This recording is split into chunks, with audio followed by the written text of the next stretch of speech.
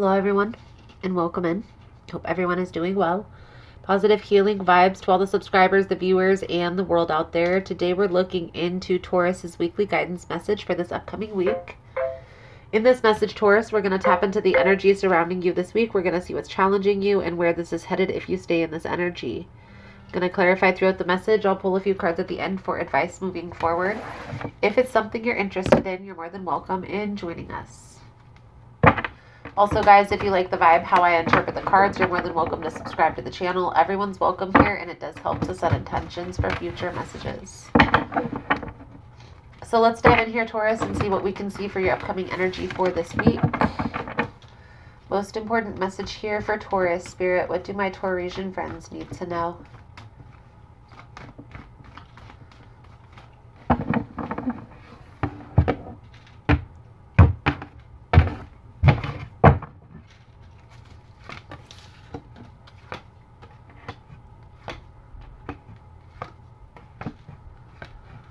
Taurus, I feel like there's something here that you intuitively know it's time to take action on. But I feel here you're kind of slow at getting things started in the right direction. High Priestess, Eight of Wands, Page of Wands. We're going to clarify all of this in a minute. I'm going to say for a lot of you, this is going to be a move or some sort of change in your personal life. Okay. The challenge here is there's a lot of conflict. There's a lot of chaos. I feel like for a lot of you, this may be like quitting a bad habit, like quitting drinking or something along those lines. What I feel here, Taurus, is coming out is this is kind of your release in the moment. It's a way to cope with life's daily stresses, to deal with the conflict, the drama of life. And so that's why you're having a hard time letting this go. Doesn't necessarily have to be a drinking issue, a drinking shift, okay, shift in what you intake. This could also be like shopping or focusing too much on work. But I feel here there needs to be more of a balance is what I will say. Okay. Taurus, I do feel like there's a lot going on in your life right now. You have the Ten of Swords, the Eight of Cups, the Five of Pentacles in the outcome. And we're going to clarify all of this right now.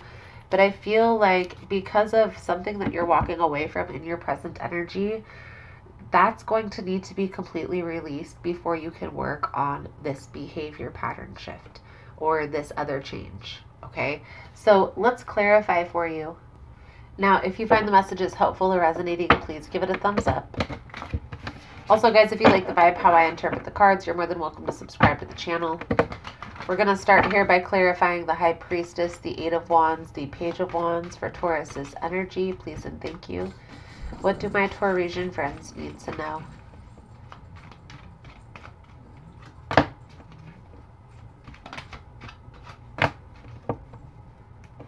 Five of Swords, Eight of Wands.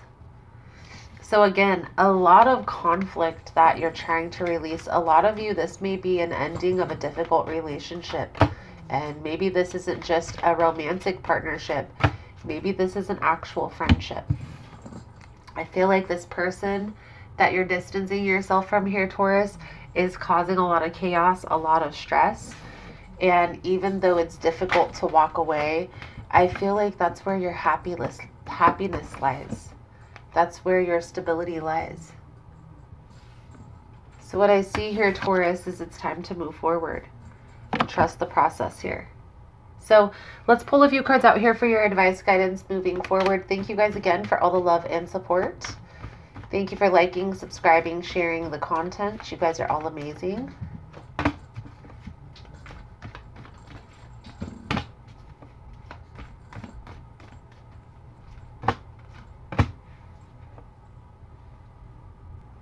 I definitely feel here, Taurus, with the Queen of Cups, the Page of Swords, the Three of Wands, and the Ace of Swords. There's a need to make a plan and be strategic with your next move moving forward.